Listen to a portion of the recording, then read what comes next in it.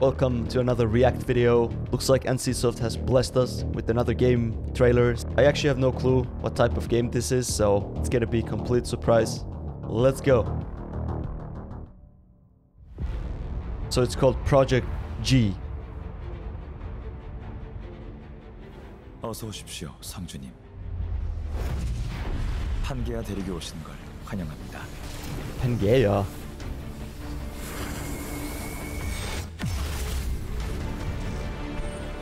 Ooh. 먼저 Some good RTS game. 영지를 발전시키셔야 합니다. 건물을 짓고 주민들을 모아. It looks so much like Protoss from StarCraft. With dragons? No way. Actual gameplay footage from the development build. Okay.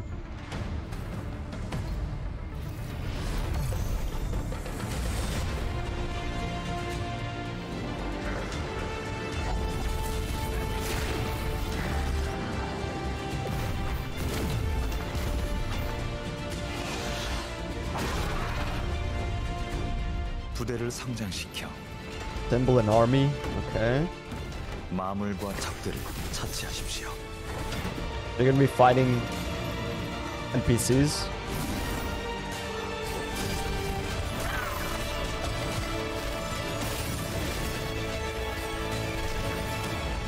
그렇게 동료들과 함께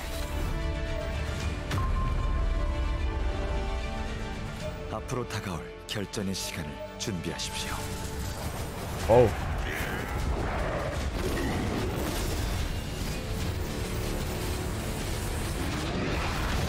It doesn't look like there's a lot of micro management though.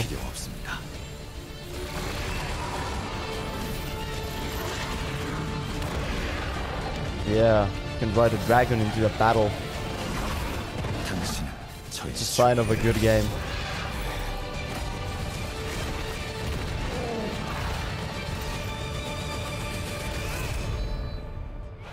이 세상의 지배자가 되실 분이니까요. Project G.